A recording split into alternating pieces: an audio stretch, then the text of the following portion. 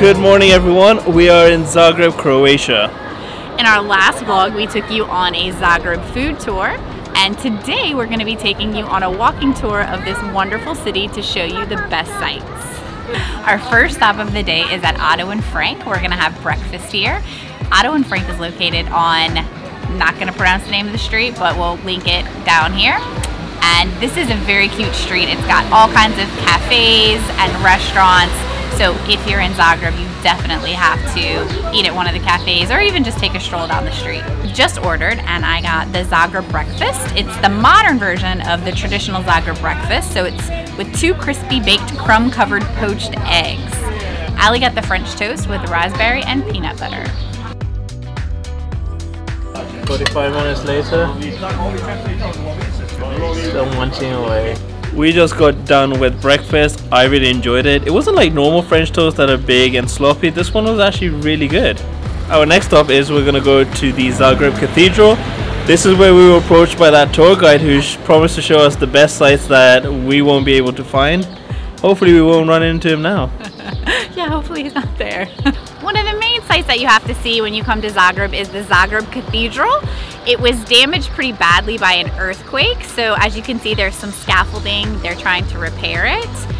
Also on the inside of the cathedral, I found this pretty interesting. There are some chandeliers in there that have come from Las Vegas.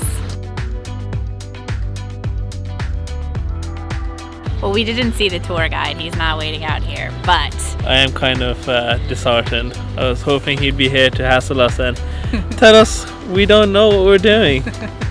If you want to see the cathedral, it's right by the Lotrščak market. So if you're coming out of the market, head to the right and you can't miss the cathedral. I think it's one of the tallest buildings in Zagreb.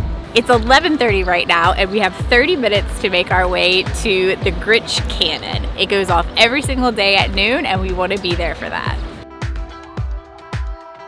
We've just walked through the medieval stone gate and it's a popular place to come because they have a Virgin Mary shrine. So they have candles and people say prayers when they come to the stone gate. They've also got a bunch of tiles dedicated to the people who have passed. We've just made it to Lotrščak Tower. Forgive my pronunciation. The cannon's gonna go off in about 5 minutes, so we're gonna hang out here so we can catch that blowout, right Al? Yeah, we're gonna try and get the best spot because it's starting to fill up pretty quickly.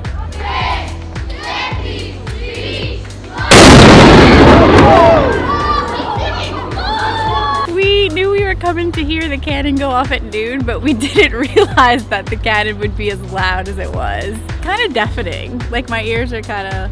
Yeah, my ears are ringing right now. And it just happened so quickly. I don't know what I was expecting. I thought there'd be some sort of parade or something, but it just boom! Poor Chloe. Chloe didn't know what it was. Chloe's still got some PTSD. So definitely come here for noon. Or if you're just wandering around the city and you hear a loud boom, know that it's okay. It happens every day. Also behind us, if you're right across from the tower with the cannon, you can see the funicular and you can also get really good views of Zagreb. The cool thing about the funicular is that it's the world's shortest line. Yeah, I think it's like 60, 61, 62 seconds. So the ride is not long, but it's definitely an experience. It's the world's shortest funicular or longest escalator, depending on how you look at it. After you leave the tower, we recommend taking a walk down to Plato Gradec. This area has fantastic views of the city. You can get nice views of the Zagreb Cathedral, and there's also some pretty cool street art here.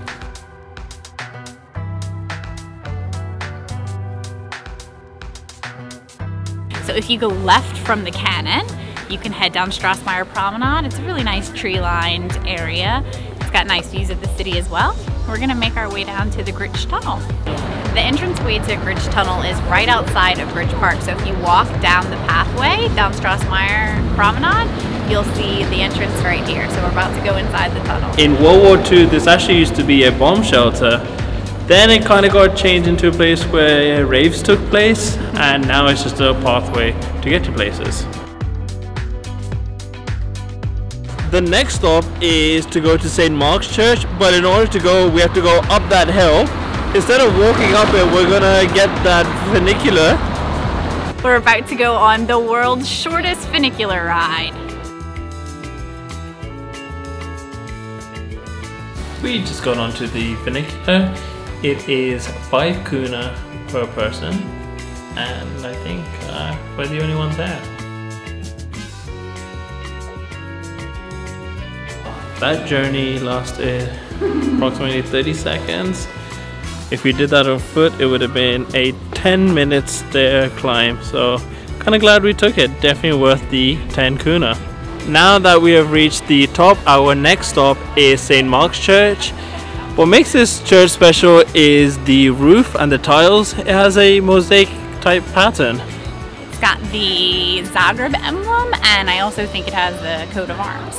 Right by St. Mark's, there are gas lamps, and every night someone goes around and lights every single one of them.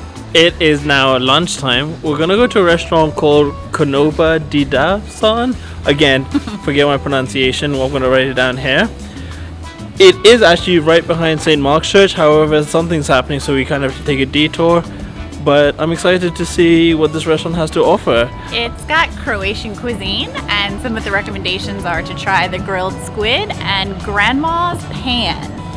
I love grilled squid, so I think I'm going to be trying that out for sure. We've come to the inside of the restaurant, and it is so cute. They have tablecloths with hearts. They have garlic hanging up. It feels like I've been transported into a little Croatian village. We've just ordered our food, and I'm going to get grilled squid with potatoes, and Ali is going to have grandma's pan. So it's roasted chicken with vegetables. I think it's kind of like a stew. Our food just came, and it smells absolutely delicious. I don't know what I was expecting with the grandma's handmade tail, but this is going to be really good. It smells gorgeous. The mixture of vegetables, chicken in a stew, that has got so much flavor. It's kind of got like a salsa taste. Oh my god, that's really good. It does taste like home cooked grandma's food.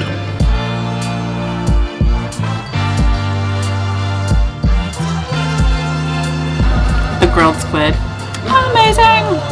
The squid has a really garlicky flavor, but it's grilled to perfection.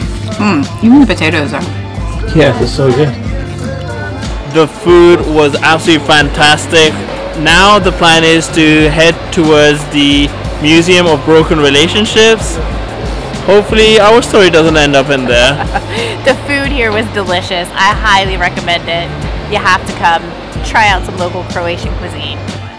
I'm not entirely sure what to expect. He's never entirely sure, is he? Do you know what to expect from this museum? Yeah, I do. Okay. We are just at the entrance of the Museum of Broken Relationships. I'm not entirely sure what to expect. From what I've read, it seems like they have different people's stories about funny things that happen, items that they've kept from relationships that have ended, maybe some sad stories of broken relationships. But we're gonna go check it out. Zagreb is known to have some interesting museums. Kooky museums. Yeah, like the Museum of Hangovers, Broken Relationships. So we're gonna go check this one out.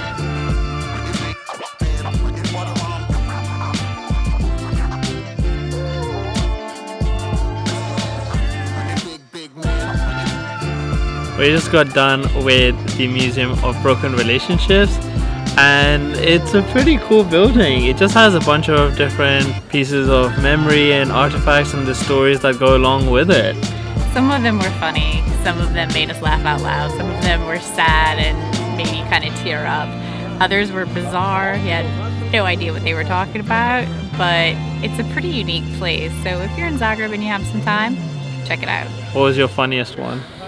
Funniest one, the toaster. The toaster one was so funny. That was so petty. I could definitely see Holly doing something like that. The caption said, "That'll show you how you're gonna toast your bread." I like the one that with the phone. Basically, the story went that they've been apart for 300 days, and she kept calling him, and the guy ended up giving his phone to her because he's like, "I don't want to speak to you anymore." That was funny. With the Museum of Broken Relationships, our final stop, our day out in Zagreb has come to an end. We hope that you've enjoyed our Zagreb video. We have new videos coming out on Tuesdays and Fridays, so if you haven't already, hit that subscribe button. Get your one-way ticket with us. Bye-bye.